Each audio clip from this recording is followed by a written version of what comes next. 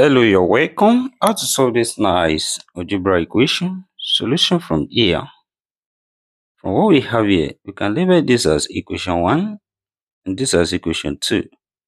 And from equation 1, we make y the subject, and this becomes y equals to 10 minus x. We can call this equation 3. And also from equation 2, which is x times y equals to 10. We substitute equation 3 here, and this becomes x times y, which is 10 minus x, close bracket, equals to 10 from here.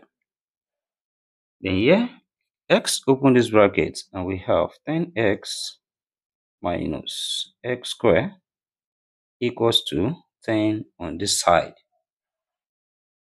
Then here, we can rearrange this. That is, we have minus x squared plus 10x, and taking 10 to this side become minus 10, then equals to 0 here. And next step, we multiply through by minus 1, and we have 10 minus 1, and what we have becomes plus x squared minus 10x plus 10, then equals to 0 here. And here we have a quadratic equation where a equals to 1, b equals to minus 10, and c equals to 10. And applying a quadratic formula, when we have x equals to minus b plus or minus square root of b squared minus 4ac over 2a. Then what we have becomes x equals to minus 10 plus or minus square root of minus 10 squared minus 4 times 1 times 10 over 2 times 1. Then this becomes x equals to minus times minus, that's plus. We have 10, then plus or minus square root of minus 10 squared, that's 100. Then minus 4 times 1 times 10, that's 40. Then over 2 here. That is. Then here we have x equals to 10 plus or minus square root of 100 minus 40, that's 60 over 2 here. And next step, this is same thing as x equals to 10 plus or minus square root of 4 times 15, that gives us 60, then over 2 here. And this follows when we have root a times b, which can be written as root a times root b. Then what we have here becomes x equals to 10 plus or minus root 4 times root 15 over 2. That is, this becomes x equals to 10 plus or minus root 4 here, that's 2. Then we have root 15 over 2. And here we have 2 common whole. Factor it out, and we have x equals to 2 into bracket 5 plus or minus root 15 over 2. That is, here 2 cancelled each other. We have x equals to 5 plus or minus root 15. That is, here we have 2 possible values of x. The first one, we have x1 equals to 5 plus root 15. And also we have x2 equals to 5 minus root 15. Then, here we find the corresponding value of y. That is from equation 3, which is y equals to 10 minus x. That is, here y1 is equals to 10 minus x1, which is 5 plus root 15 here. That is, this becomes y1 equals to 10 minus, open this bracket, we have minus 5 minus root 15. That is, y1 equals to 10 minus 5, that's 5, then minus root 15. And we have the first set of solution x1, y1.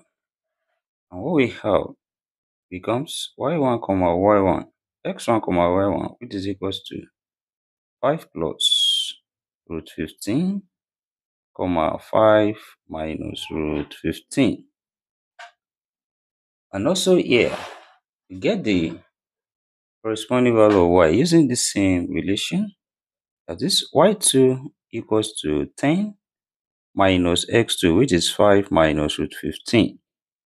Minus open this bracket, we have y2 equals to 10 minus 5, then plus root 15.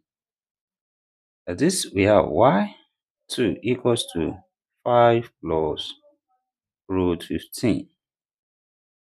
And the second set of solution, x2, y2, also give us x2, y2, and this is same thing as 5 minus root 15, 5 plus root 15. And here, when we look at this, the value of x here is the value of y here, and the value of y here is same thing as the value of x here. Then when we check from what we have from equation 1, x plus y equals to 10, and we substitute the value of x and y, we can use the first solution here, and x we have 5 plus root 15 plus y, which is 5 minus root 15, is it equals to 10 on this side. And here, root 15 minus root 15 cancel out, and we have 5 plus 5, and it's equals to 10 from here. And of course, 5 plus 5 is 10, which is equals to 10 here. We have left hand side is equals to the right hand side, and therefore we conclude that these two sets of solutions now satisfy equation 1. Then also for equation 2, which is x times y equals to 10, when we substitute as well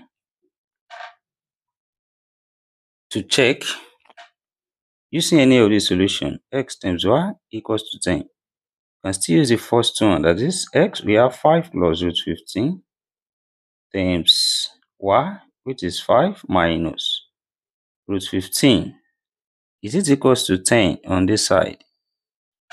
And here this follows when we have a plus b into brackets, open bracket, a minus b, which is the same thing as a square minus b square. And when we look at this, a stands as 5, so we can say this is 5 square, then minus b stands as root 15, and we have root 15 square. And this same thing as 5 square is equals to 10 here on this side. And 5 square here, of course, that's 25 minus. Here, square cancel square root. We have 15. Is it equals to 10 on this side? And of course, 25 minus 15 gives us 10, which is equals to 10 from here. We have the left hand side equals to the right hand side. And therefore, we conclude that these two sets of solutions here satisfy this given problem. And thank you for watching. Don't forget this step. Subscribe for more videos. Turn the notification bell on. Share this video, give it a thumbs up, put your comments. See you next class, and bye for now.